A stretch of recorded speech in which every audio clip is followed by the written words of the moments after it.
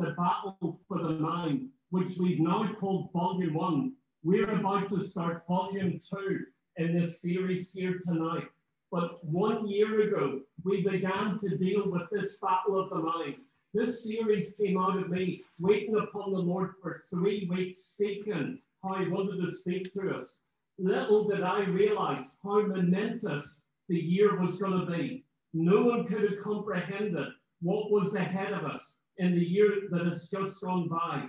But one thing I do know, these messages about the battle for our minds, to guard our minds, to be careful of the thoughts of our minds, this was laid upon me very strongly through that 3-week period. It was confirmed again and again. And so when I began in January 2020, I knew this was the word of God for you, for me, for us as a church.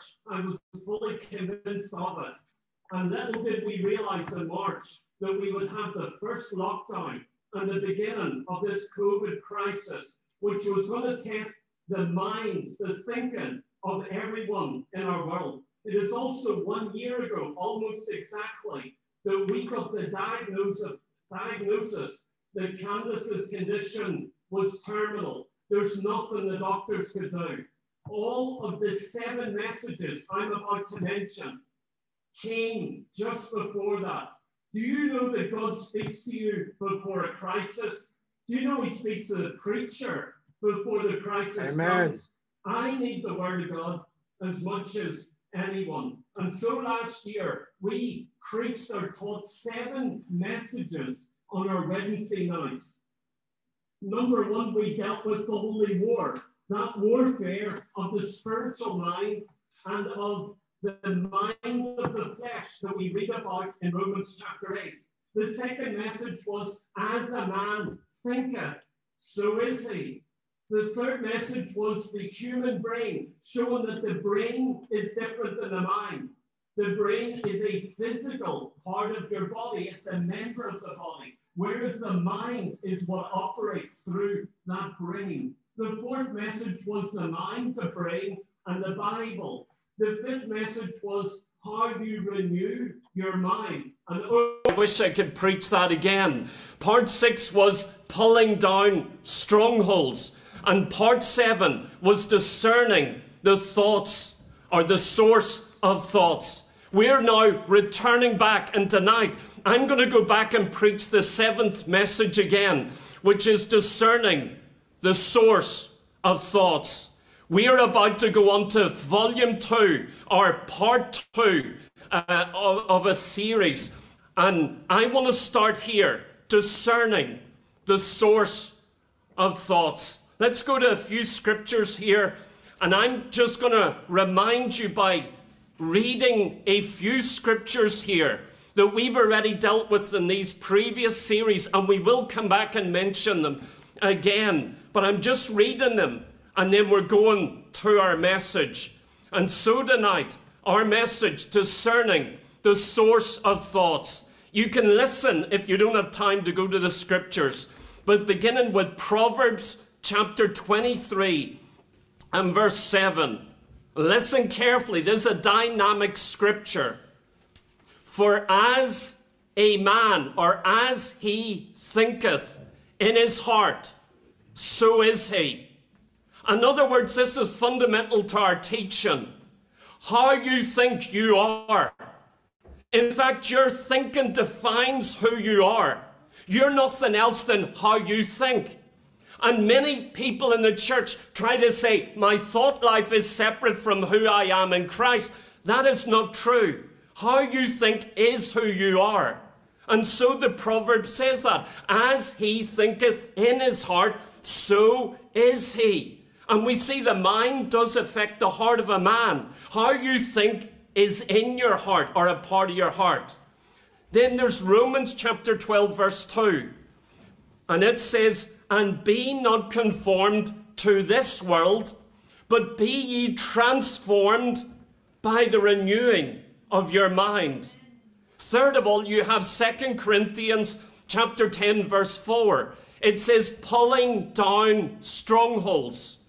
casting down imaginations, and every high thing that exalteth itself against the knowledge of God, and bringing into captivity, listen this, every thought. Do you think every thought doesn't matter?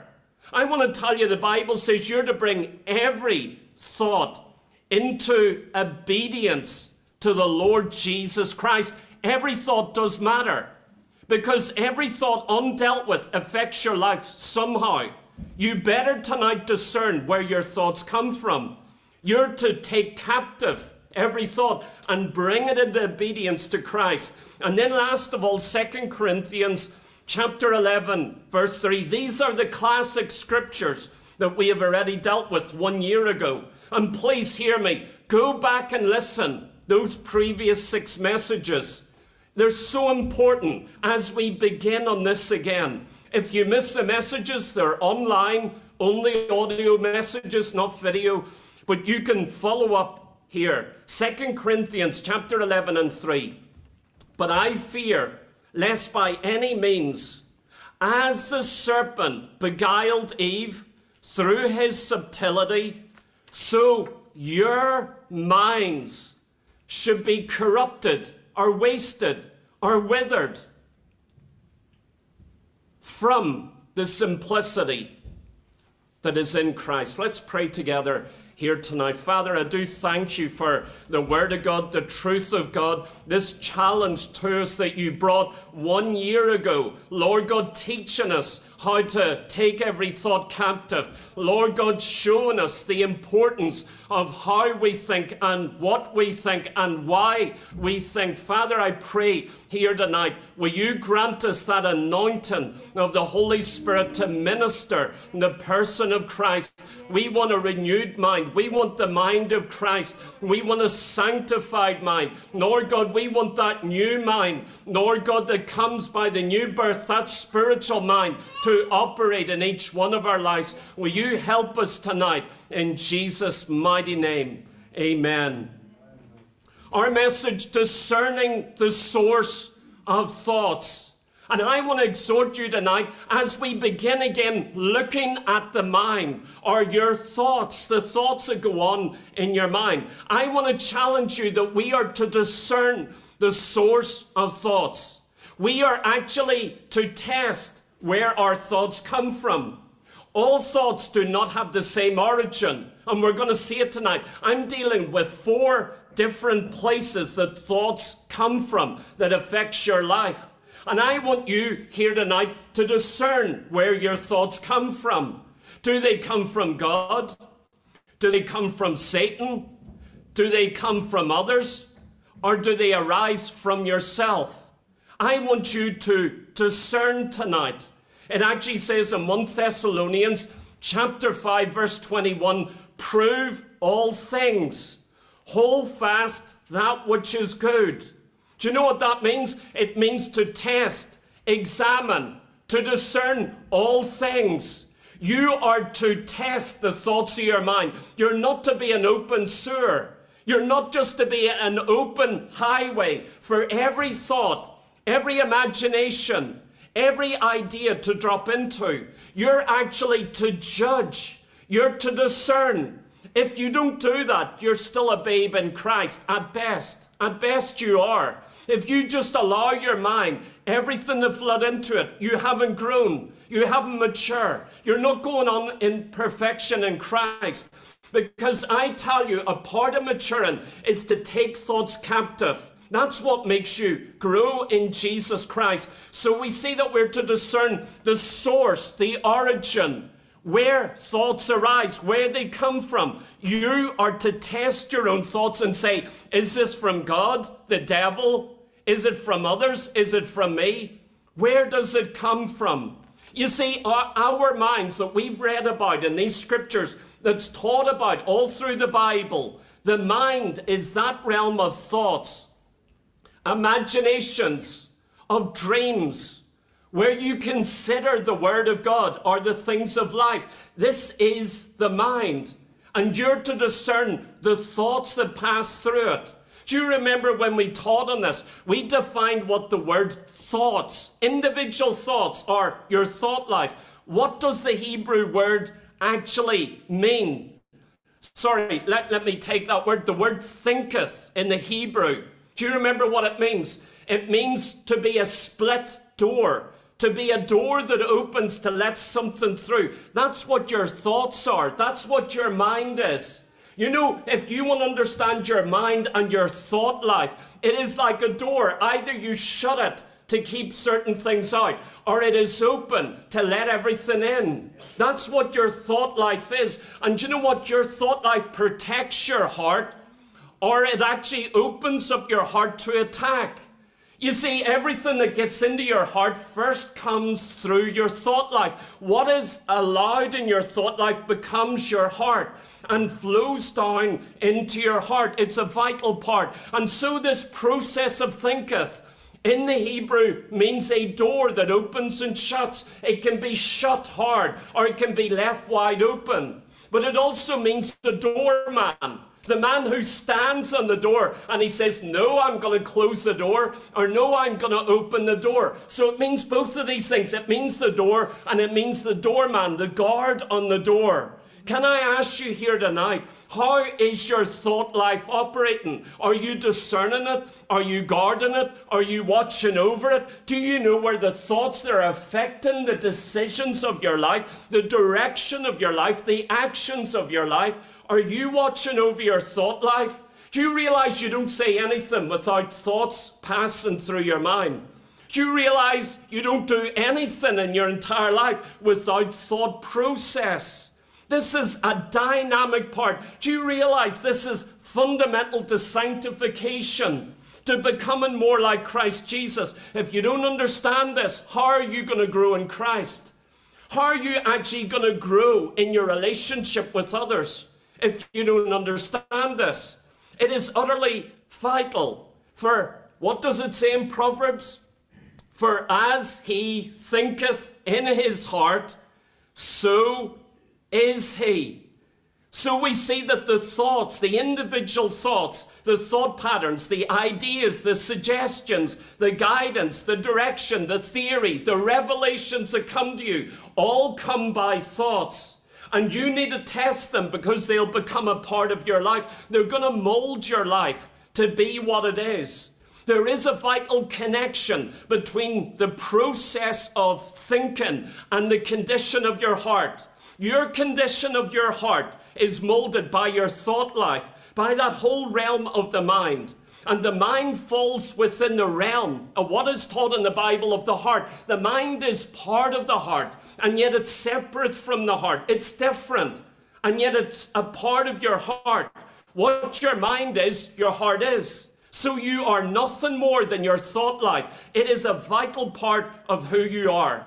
When we taught about this 1 year ago, we actually told you, and I'm not sure if you've tested it over this past year, but every single day, unconsciously, they estimate that every person thinks between 30,000 and 180,000 thoughts a day. The average person thinks about 50,000 unconscious thoughts. I mean their unconscious mind. You don't think about breathing. You don't think about walking. I rarely think about driving. It's an automatic thing. I had to train that mind. I had to train that brain. And now it becomes automatic. It's in that subconscious mind. And so I'm not sure if you've counted your thoughts in the past year, but this is what they say. Every single second, you have about 40 unconscious thoughts. But we're not talking about that realm. We're talking about the conscious thought life.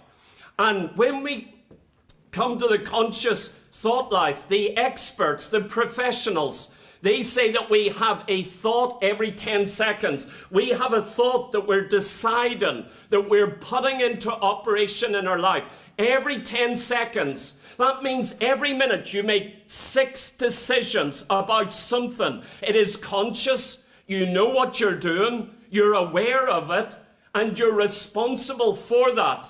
You know, I feed into my unconscious mind what is there operating. Don't think you get out of this by saying, oh, I'm not responsible for my unconscious mind. Like a computer, you program that as you walk with Jesus Christ.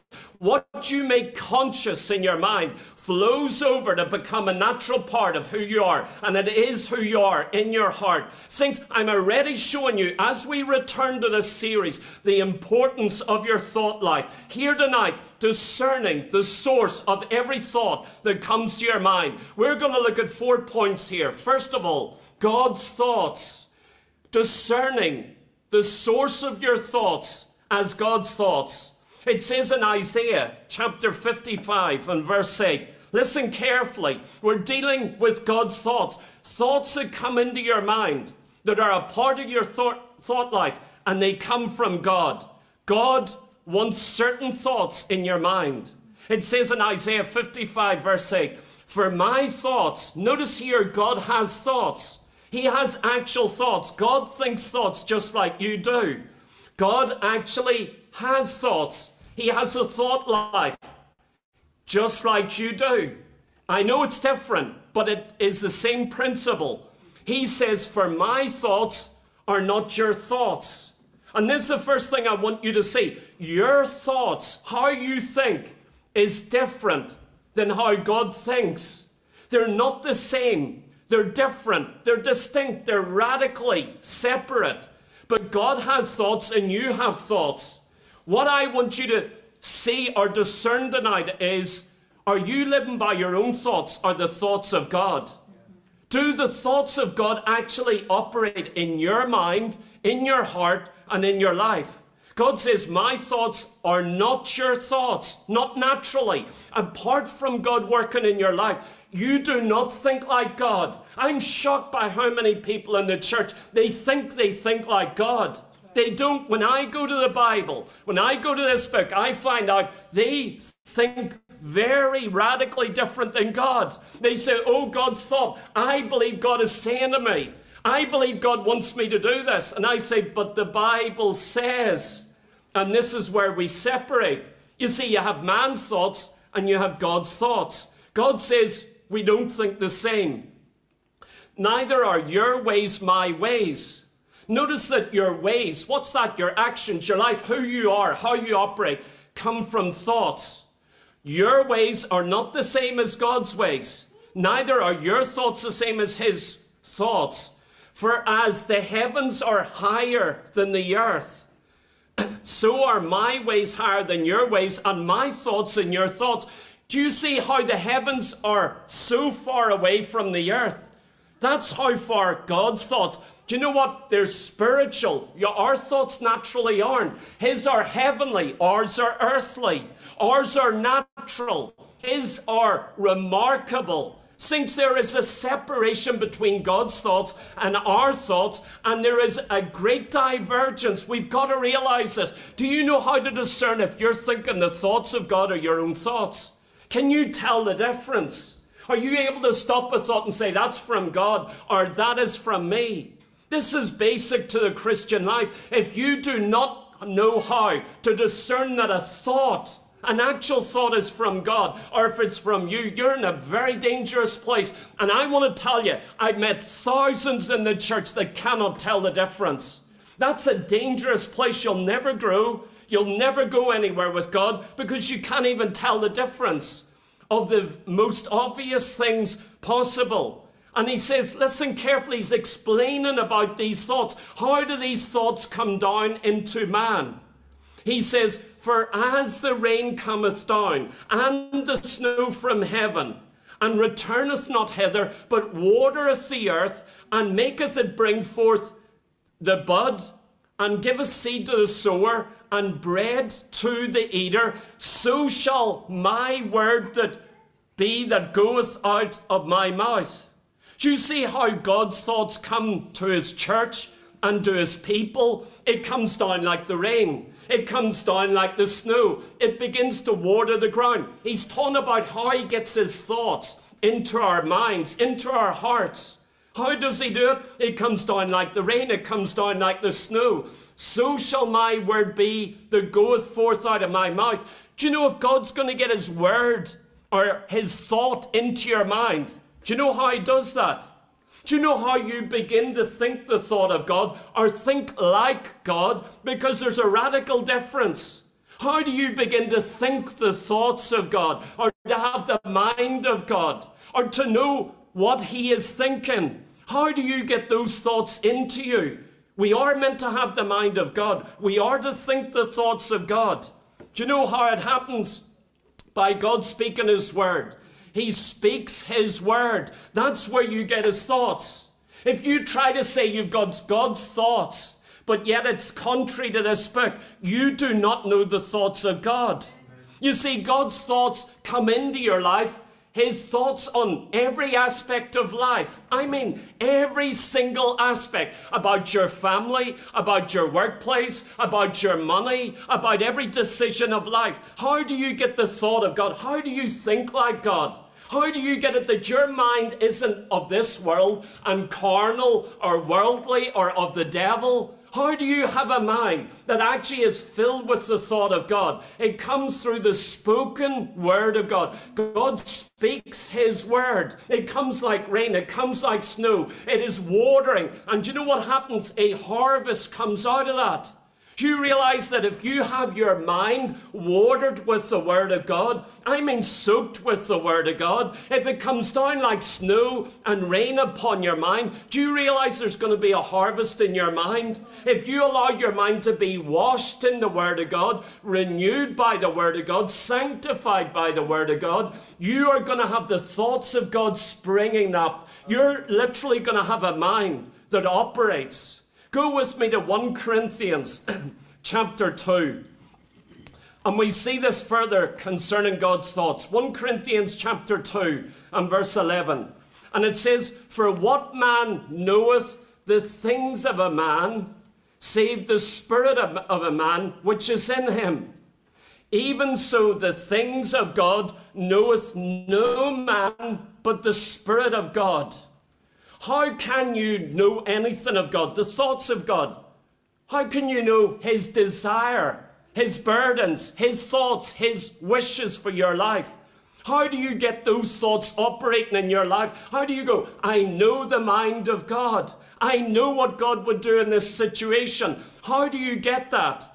Well, we're told only the Spirit of God can know the mind of God. Only the Spirit of God really knows the heart of God. And it says there in verse 12, "Now we have received not the spirit of this world, but the Spirit which is of God." So look at it. Only the Spirit knows the mind of God.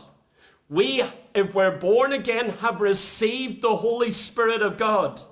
But the Spirit which is of God, that we might know. Do you know knowing is of the mind? If you know the things which are given by God, that's your mind.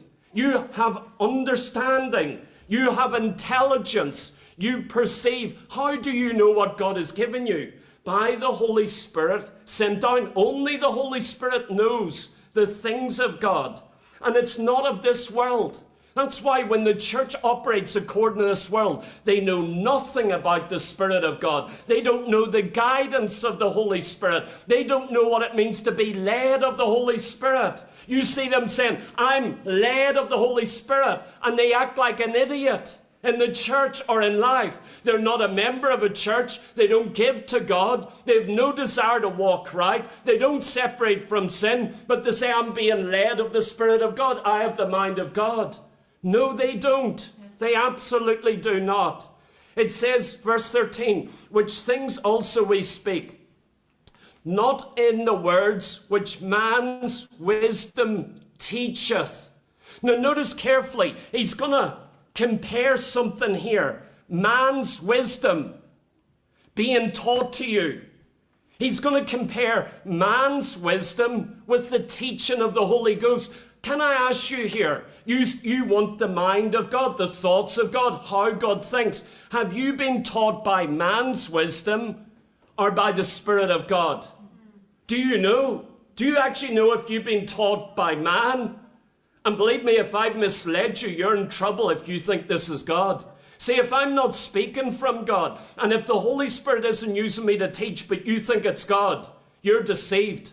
You're walking down a blind alley. You're the blind being led by the blind. What a deception. You better make sure the Holy Spirit is teaching you, that you're taught of the Holy Spirit of God. It's vital that you understand this.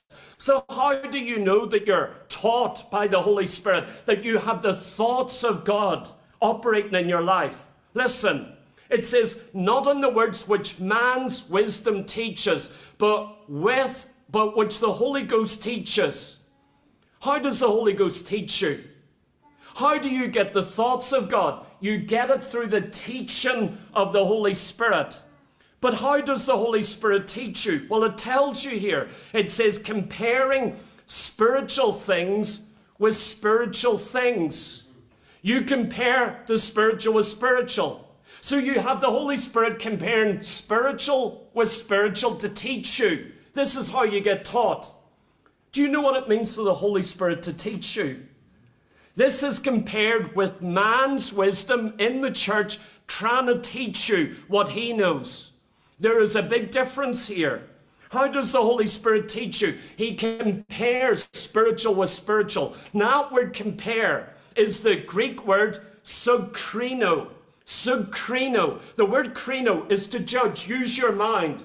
You're to lay things out and you judge, you compare, you make a decision. Well, the word subkrino here means you gather everything. You know what the spiritual things are that you're to judge is the Word of God. How does the Holy Spirit teach you? Scripture with Scripture. He teaches you from Genesis and Revelation and Daniel and from Matthew. That's how the Holy Spirit teaches you. And you are actually to be taught. How do you get taught by the Holy Spirit? You're comparing spiritual things. Bible truth with Bible truth. Fact with fact. Here a little, there a little, line upon line, doctrine upon doctrine. This is how the Holy Spirit teaches you. Do you know what? That's how you become filled with the mind of God and the thoughts of God. Some people say, I'm being led of God, but they don't have the Word of God. They don't have the mind of God. They don't have the thoughts of God. We looked at this in one message. We're in Ephesians chapter 4 and Colossians chapter 3. It talks about put on Christ. You as a believer, you're to put on Christ. How are you to put on Christ? I mean, do you want to put on Christ? I mean, all his provision, all his provision. How do you put on the Lord Jesus? Listen, in Ephesians 4 and Colossians 3, it says by renewing your mind. That's how you renew. So as the Word of God renews your mind, you are putting on the Lord Jesus Christ. You can only be Christ-centered if you're Bible-based. If you set aside the Word of God, you're not Christ-centered. You're not putting on Christ. You're not thinking the thoughts of Christ. You don't have the thoughts of God. If you neglect the Bible, you're neglecting being taught of the Holy Spirit. If you keep your Bible closed, you're saying, don't teach me. If you don't come and listen to preaching, you're saying, don't teach me.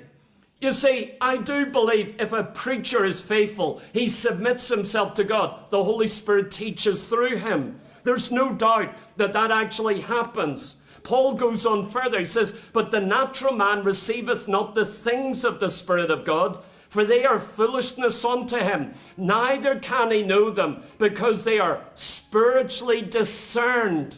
Notice again, spiritually discerned. That means that you individually test thoughts. You have to test things or else you cannot discern the teaching of the Holy Spirit. Listen to the last verse here. But he that is spiritual judges all things. We're talking about being taught of the Holy Spirit. How do you know the Holy Spirit's bringing a thought to you that's going to impact your life?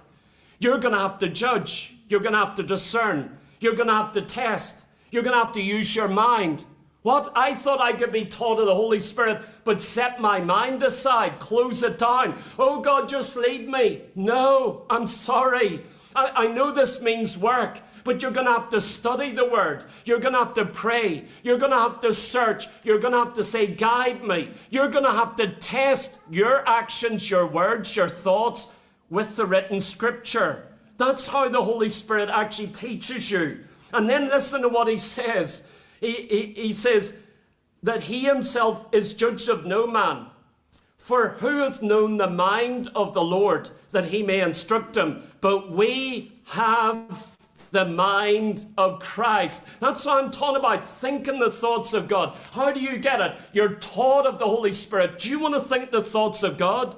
Do you want God's thoughts becoming your thoughts? This is how it happens. Through the Word of God, being taught by the Holy Spirit, comparing Scripture with Scripture. You see, what is God's thoughts about your family life? About your personal life? How you speak, how you think, your attitudes of your heart, how you use money, what you do in the workplace, with your time, your holiness of life, each one of your relationships.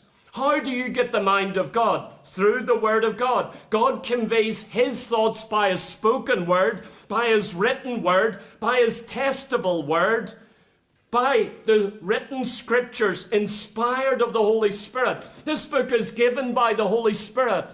He has given it so he can teach you. Can you imagine someone giving you all of their thoughts, all of their teachings, and say, here, you will know me if you read this book? You see, if you listen to all the sermons I preached for this 7 years, you know what I believe. Isn't that true? Yes.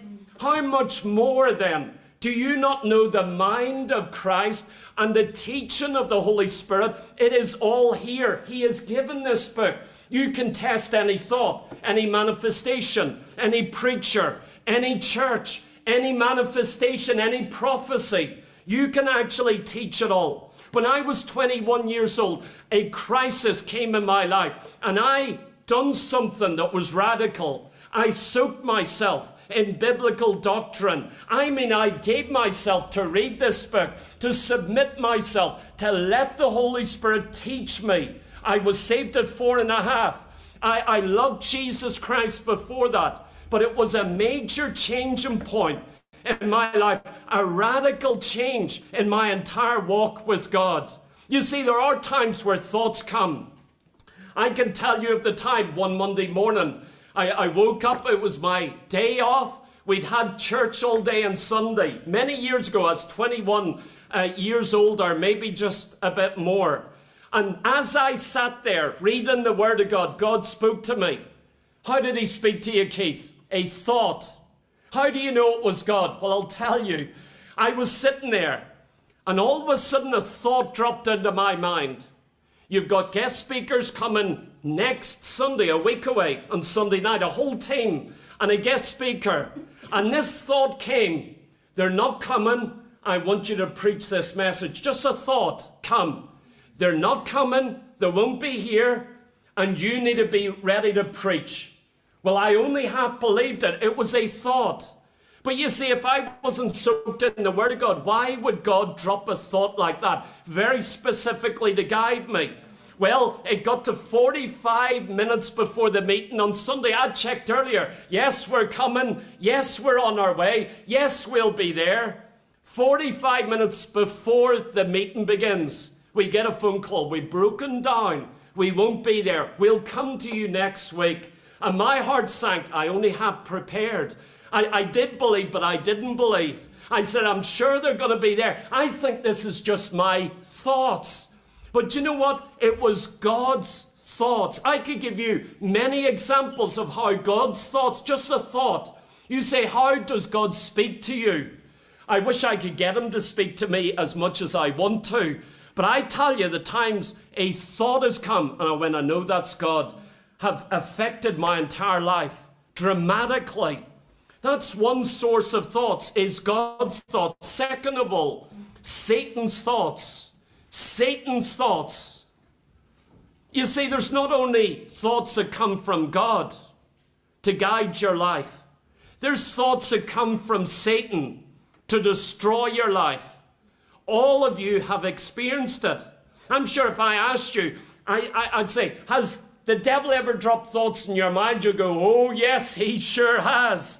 If I say, has God dropped thoughts in your mind? You go, I wonder.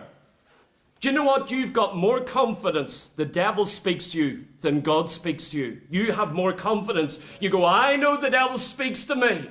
Does God speak to you? Well, I don't know. Sometimes, maybe. Do you realize thoughts are used of God and of the devil? This is a second realm you need to discern the source. You need to know thoughts that come from the devil. You've got to have the ability to discern them, to stop them, to close the door, to stop them before they get into your heart or affect your life. Saints, I've watched it in the church too often. A thought comes and it leads someone in a direction to marry someone they should never marry, to move to a city they should never have moved to go into a job they shouldn't be a part of. I could tell you so much of this, and I believe those thoughts. You see, they thought it was their thinking. Oh, I've made a decision. Have you? Did you really make that decision? Or is there someone else dropping thoughts in? Do you understand what I'm saying here tonight? 2 Corinthians chapter 2, verse 11. It says, lest Satan should get an advantage of us, for we are not ignorant of his devices. He's speaking to a church. He's just told them to forgive someone in the church. He doesn't want unforgiveness in the church. And he says, lest Satan should get advantage. Unforgiveness. You refuse to forgive someone. Do you realize who is behind that? When you go, I won't forgive. Oh, you think it's your thoughts. No, it's not. Do you realize Paul is saying here, lest Satan should get advantage of us, for we are not ignorant of his devices. Now, we know the statement, not being ignorant, untaught, undiscerning about Satan's devices. Notice that word devices, Satan's devices. The Greek word is the same as thought. In 2 Corinthians chapter 10 and 5, bringing into captivity every thought. It's the same word for devices, the exact same word. So to take every thought captive into subjection to God. It's the same word used for do not be ignorant of Satan's devices. In fact, before the King James Version, Wycliffe and Tyndale, in the first English translations of the Bible, in their translation of this, they spoke about do not be ignorant of Satan's thoughts. That's how they translated it. So they said there's a way Satan thinks, the thought life of Satan, you're not to be ignorant of. You should be able to discern the thoughts of the devil. You should be able to test it. How? With the Word of God. And say this is a thought. This is a strategy. This is a plan from the devil, and that you can discern it for yourself. You see, what is this device? It is the mind, the perception. It is when the mind is exerted. It is its final output. It is the result of much thinking, the product of the mind, of intelligence. Are you able to judge, discern the thinking of Satan in your life? The thoughts that come floating down from heaven, so you think it's like the birds that fly over your head. They're indifferent. Are they? Don't you know the devil fires his arrows? Do you know he's got a thought out, intelligent plan for your life? And he drops thoughts, and then he says, that's yours. It's like a baby being dropped at your door. Someone knocks on the door, you open the door, the person's run off, and there's this crying baby at your door. And you know what the devil says? It's yours. It's yours. This is your screaming baby. It's on your doorstep. Do you know what most of you do? You pick it up, you hug it and go, poor baby, I need to look after it. Whose baby is that? Don't you realize the devil does that? He'll heap condemnation or guilt or say do you know, all manner, you know what this is like. We're talking about the battle for our thought life. And he says, lest Satan should get advantage of us. Do you know if you don't discern the thoughts of Satan in your life, If you cannot discern and tell when a thought is from Satan, he could get advantage of you. He could. Talk about believers. What does advantage mean? It means to trick someone, to reach out into their life where you shouldn't have your hands. You know, if I'm walking down the street and I find somebody else's hand in my pocket, that hand should not be there. You're up to no good. Now, I know it would never happen in this city, I'm sure. You see, they have overstretched. Your hands are going where they ought not to go. And any young ladies ought to be careful of that as well. Do you know what? Someone is trying to take advantage of you. The devil is in it. The devil is in it. It is him overstretching, getting one over on us. Do you like somebody getting one over on you? They get one over and they laugh. They laugh about it. I got one up on you.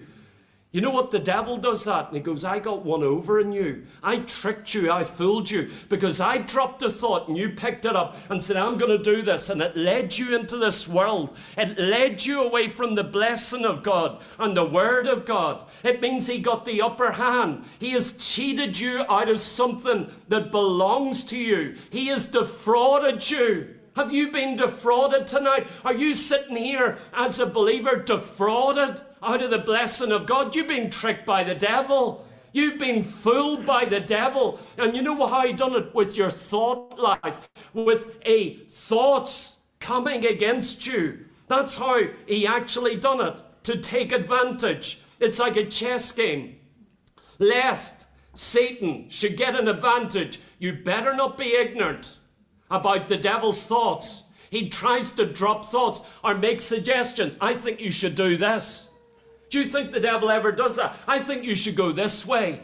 Or he brings before you, if you follow God, there's the consequence. And if you go the way of the world, look at all these things you can have. Did he do it to Jesus? Look at all of these kingdoms. I have them. They're in my power to give. I can give them to you. Just bow down and worship me, and I'll give them to you. Do you know the devil offers you things? He said, if you walk this way, I'll give you this. I'll do it. Believe me, you do hear the voice of Satan. You do.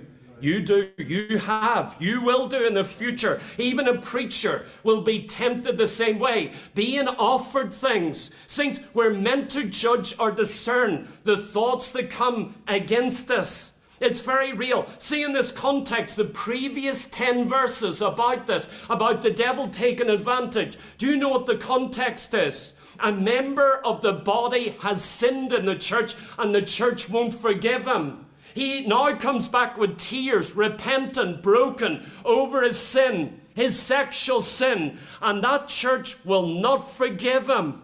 Do you know what Paul says? If you don't forgive him, Satan has gained an advantage over you, the local church. If that's true repentance, you better forgive him. You know what this Corinthian church had done before? They actually ignored his sin. Do you remember that? In 1 Corinthians 5. He was sitting there, and all the mature believers, they had their chest puffed out, and when we believe in grace, we're not dealing with them. Brother so-and-so who's committing incest, we're able to forgive. Paul pulls out his hair, and he says, what are you doing? You know what? You've been tricked by Satan. This false grace message is from hell. It was perpetrated by the devil in the church. Hyper grace. Doesn't matter how you live. Doesn't matter about your thought life. We're under grace. We're in Christ. Don't think about the bad.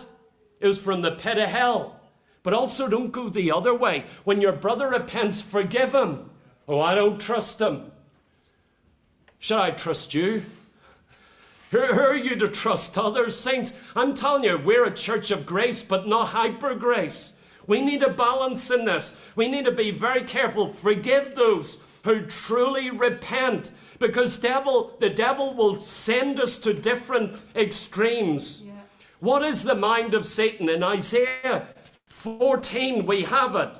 And God speaking about the devil, for thou hast said in thine heart, I will ascend into heaven. I will exalt my throne above the stars of God. I will sit upon the mount of the congregation in the sides of the north. I will ascend above the heights of the clouds. I will be like the Most High. This is the thinking of the devil within his heart. I will, I will, I will. It's pride. It's utter pride. Do you know that every proud thought that rises up in your heart, I know where it came from. You're proud towards your brother. Oh, look at them.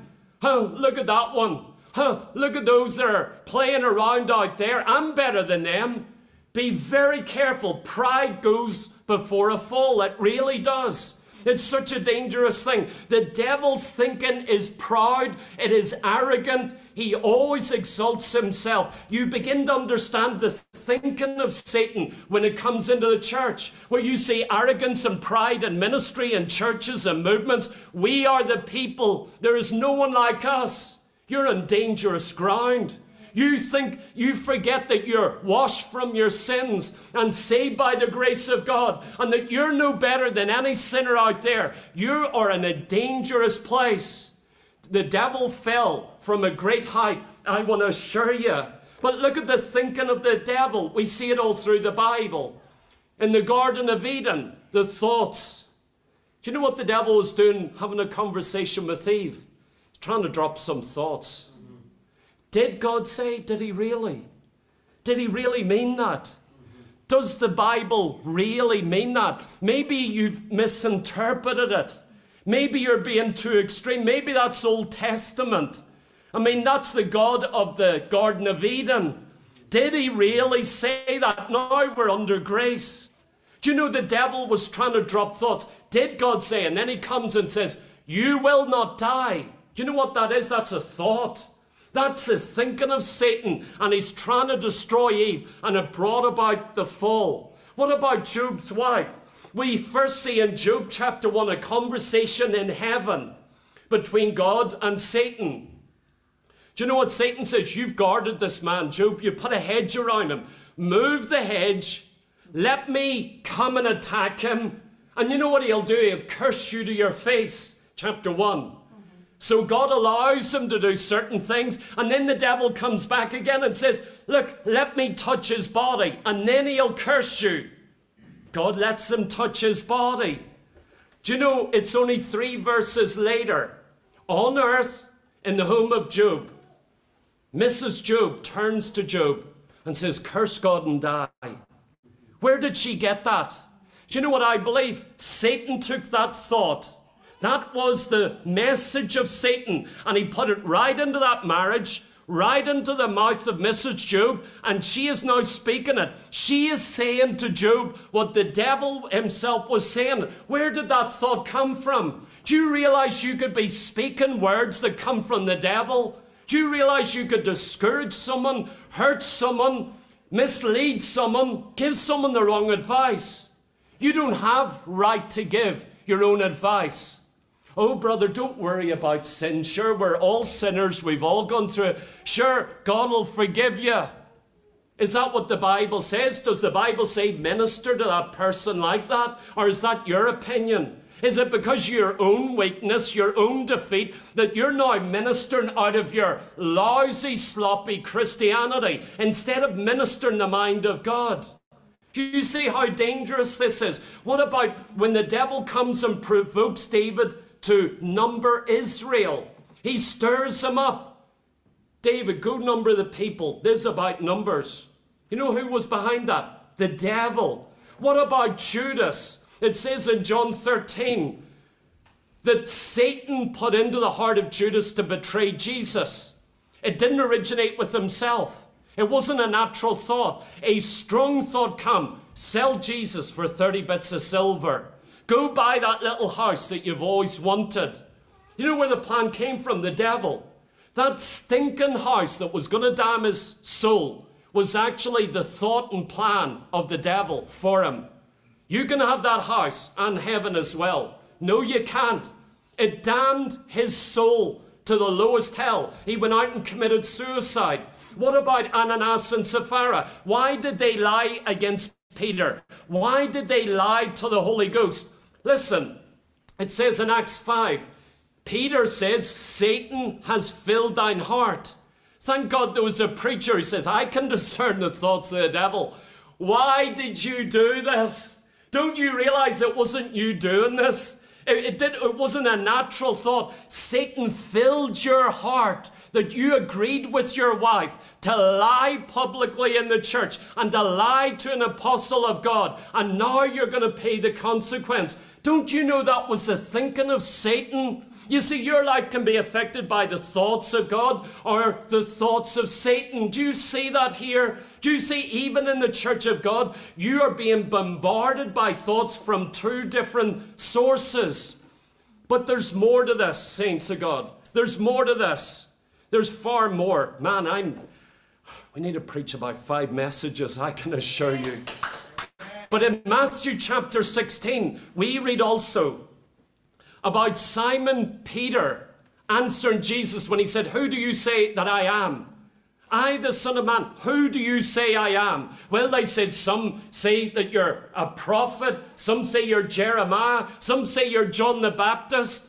But he says, who do you say that I am? Well, Peter spoke up and he said, thou art the Christ, the anointed one, the Son of the living God. Listen to what Jesus said. Jesus answered, blessed art thou, Simon Bar-Jonas, for flesh and blood hath not revealed this unto thee, but my Father which is in heaven. How did he know it? Did he hear a voice? Did he see a vision? Did he have a dream? No. See, in his heart, he instantly knew that Jesus is the Messiah. He knew with his mind. He said, you're the Messiah, the one that's prophesied all throughout the Old Testament. I know who you are. You're the fulfillment of the scriptures. Do you know what? It was a mind. The Father revealed it unto him. He didn't speak audibly. He didn't show him a vision. He didn't come down mystically. It was actually the thinking, the mind of God in him. He said, I know exactly who you are. And you know what? Some of you in here had that experience. There was a day and a time where you go, I know exactly who you are. Oh, you didn't hear a voice. You didn't have a flashing light. But you go, you are the Son of God. You're the Messiah. You know what that is? The mind of God, the thoughts of God. I wish I could stop there. What happens immediately after it? It says, from that time forth, Jesus began to show unto his disciples from that time how that he must go up to Jerusalem and he must suffer many things of the elders and chief priests and scribes and be killed and be raised again on the 3rd day. He began to preach suffering, the cross, the way of the death. Surely Peter knows this is the message of God, doesn't he? He can discern a real word from God, real preaching, can't he? Listen. Then Peter took him. He grabbed a hold of Jesus and he took him and he began to rebuke him. Can you imagine this? Talk about getting it wrong. This is the biggest clangor ever. Oh yeah, one minute he's getting praised. The Father has taught you. He has revealed things to you. Peter, you get an A.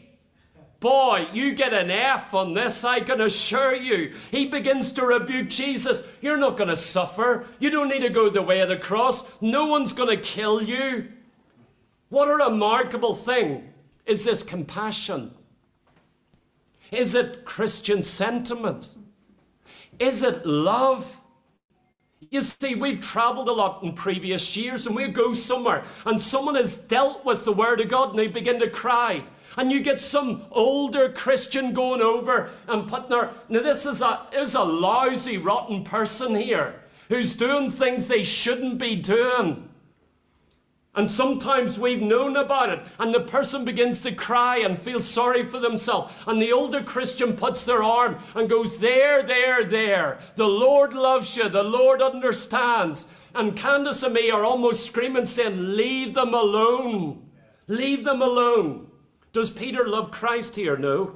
Is he caring about his safety? No. Look, I'm telling you, sometimes you can't discern what is of the devil. You've got to discern the thinking. When Peter begins to say, you don't need to go the way of the cross, you don't need to suffer, you don't need to die. You know where it came from? The devil. It was a thought from the devil. Listen to what Jesus says. "Get thee behind me, Satan." He knew where those words are from. They come out of the mouth of Peter, but they're from the devil. Peter's an apostle. He's a preacher. He's a miracle worker. He's a disciple of Christ. He's really born again. And yet the devil has sown a thought. He wasn't demon-possessed. It wasn't the devil manifesting through him. It was just a manner of thinking. The devil had thought that and said, that's terrible. He shouldn't go the way of the cross. God would never let him suffer. Really? So you think God would never let you suffer? It's not God's will for you to suffer or to do without or have a financial crisis. You think God would never allow that in your life? Do you realize the devil can come in the back of these things? "Get thee behind me, Satan. Thou art an offence unto me, for thou savourest not the things that be of God, but those that be of men." I know exactly where this message of encouragement comes from. This love, this sympathy, this care. I know the devil is in it. Do you see how dangerous this is? That we can have ministry in the church, counseling, inner healing, psychology, prophecies, words of knowledge, and they could be from the devil. Do you realize it could take you away from the cross rather than taking you straight into the will of God? I'm very glad to say, when you turn in your Bible to 1 Peter, chapter 4, verse 19, and this Peter writing many years later, what does he say? He speaks about those who suffer according to the will of God. He got it, saints. He didn't get it over in Matthew 16, but he certainly got it by the time he's writing his epistle. You know what he's saying? He's talking about the righteous suffering. He's talking about those that live godly suffering. He's talking about the believer in Christ suffering. In fact, when you go to 1 Peter chapter 2 through to chapter 5, do you know he mentions the word suffer 6 times, suffered 5 times, and suffering 1 time? From chapter 2 to chapter 5, the whole theme, 12 times he's talking about suffering. How you can be in the will of God, how you can be righteous, how you can be godly, how you're growing in Christ, and yet you're going to suffer. You see, that shows that you could have thoughts from Satan. There's teachings in the church from Satan. They are wrong teachings. God would never let me suffer. How do you know that? Do you know I've had my heart broken at times? Do you know my heart is broken in 2 at times? I mean, down over the decades. And you know what? It's never once destroyed me when the will of God is in it. It made me grow. It made my roots go deeper. It made my branches spring out. It brought forth fruit in this life. I want to tell you, there is a mind of Satan. There is a way of thinking, and you've got to discern it. You've got to judge it. There's also the mind of God, and you can discern that. Saints, I'm not going to finish this message. You can either go online, you can go back and listen to that previous message. I'm repeating the message just to bring you back in again. First of all, it is thoughts from God, God's thoughts. Then secondly, Satan's thoughts. But let me just summarize and finish here on the last 2 points. Man's thoughts and your thoughts. What are man's thoughts? You see, God created us for friendship, fellowship, relationship, and communion. You're created for that, not only for God. You're actually created to have fellowship with other people. You need other people in your life. God has ordained it that way. They may be few or they may be many. I understand that. But I tell you, you are created to be in a relationship somewhere with someone, in fellowship in the local church, to have an association with others. But listen, this is the third realm. Thoughts can come from others, not only from God, not only from the devil, but they can come from other people. Those closest to you, your family, your neighbors, church members, friends, husband, wife. Thoughts can come. You need to discern, is it God, the devil, or is it just other people's thoughts, their opinions. It says in Psalm 1, verse 1, blessed is the man that walketh not in the counsel of the ungodly. The word counsel there means the advice, the plans, the thoughts, the opinions of others. Blessed is the man who does not walk in the counsel of the ungodly. Do you know, if you're allowing the ungodly to bring advice to you, do you know what thoughts are coming from them? I think you should raise your children like this. I think you should do this. If I was you, I'd kill them. I'd wring their neck. Do you know what? They're all thoughts being fed into you. Do you know how to deal with all of those thoughts? Do you realize you could have thoughts dropped that aren't your thoughts? They're not directly from God, not directly from the devil. They're directly from others. Someone could be trying to manipulate you. They walk away. They're not going to go speak to that person. They get you angry. Have you ever had that? You speak to someone and when they leave you, you're angry with someone that you weren't before. I know all of you are saints, so it's never happened to you. It's only happened to me. But I've literally stood there and someone's left me. I am shaken. I go, man. And then I go, hold on. Where did that thought come from? See, a thought came, words came, opinions came. This is the whole third realm of where actual thoughts can come from. Your family members, your mommy, your daddy, your children who think they know it all these thoughts come. Oh, Dad, move with the times. Oh, son, I think you should do this. Who's influencing your life? Can I ask you that? Who is actually bringing thoughts that are lodging in your mind, going into your heart and affecting your life? Who actually sows thoughts into your life? You see, are you shutting certain thoughts? There's certain family members you should not let their thoughts into your life. Their opinions, their ideas, they're hypocrites. There's some people sitting in churches, they've been saved 30, 40 years. And I'm telling you, you shouldn't take their opinion. You know why? It's not according to this.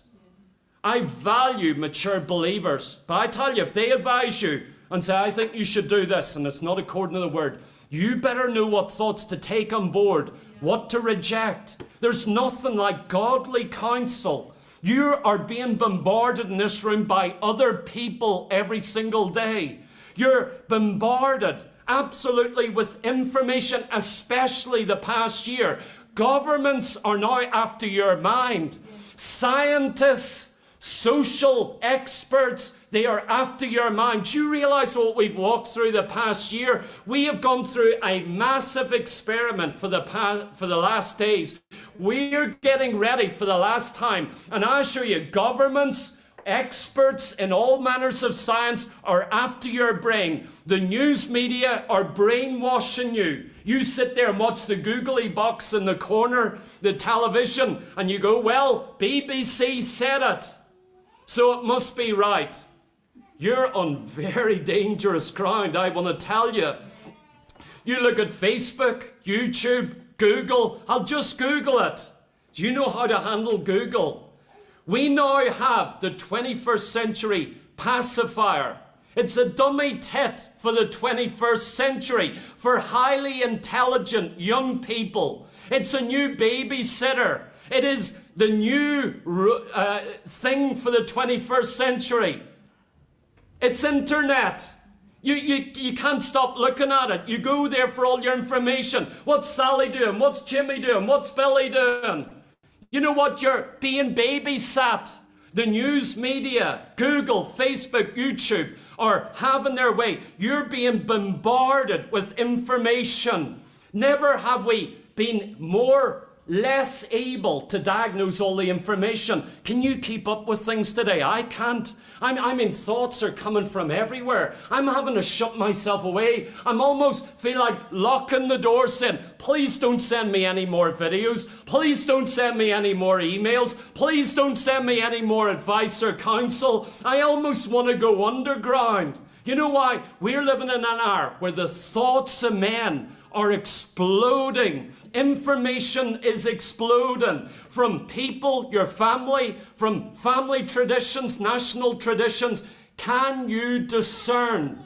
Are you able to discern? Saints, I want to tell you, I'm closing now.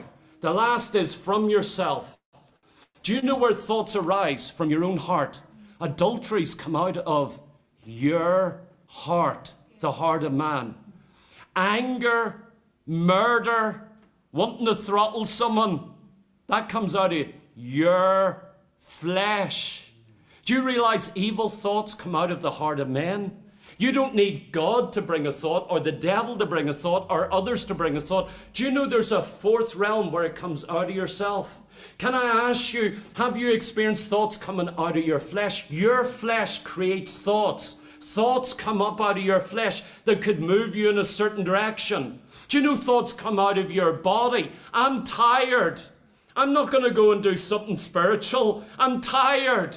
See, your physical body can create thoughts. I'm hungry. You've only missed one meal fasting, but I'm dying. You don't understand. I get all shaky, yeah, like a drug addict.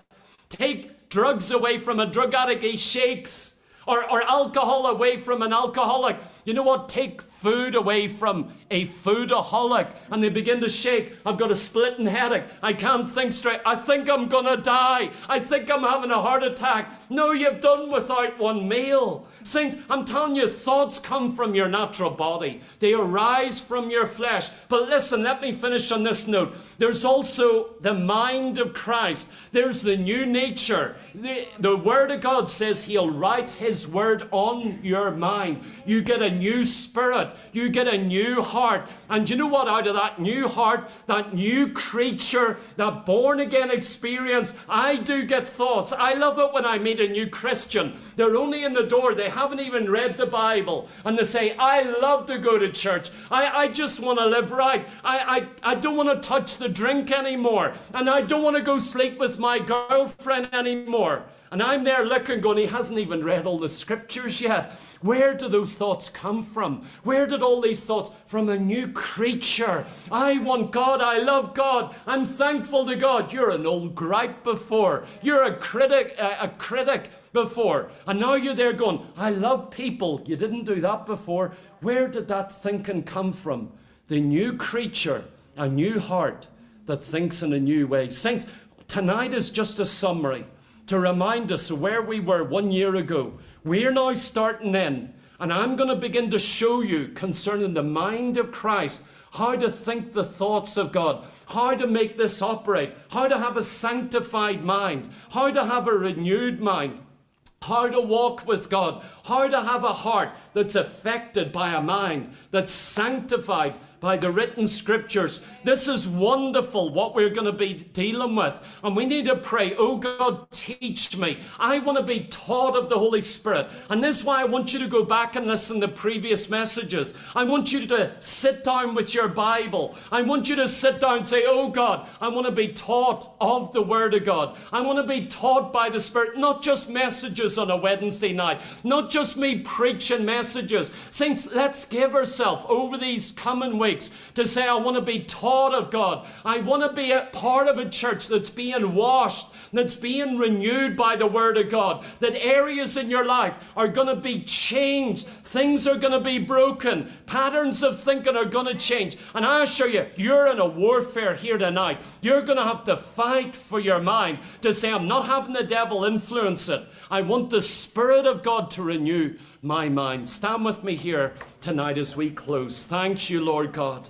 Oh, hallelujah. Father, we thank you, God, tonight. My God, we pray, oh God, that you'd wash us, that you'd renew us, that you'd sanctify us, oh God. Lord God, we want the mind of Christ tonight. We want to be taught of the Holy Spirit of God. We want your thoughts, oh God, to come to bear, even within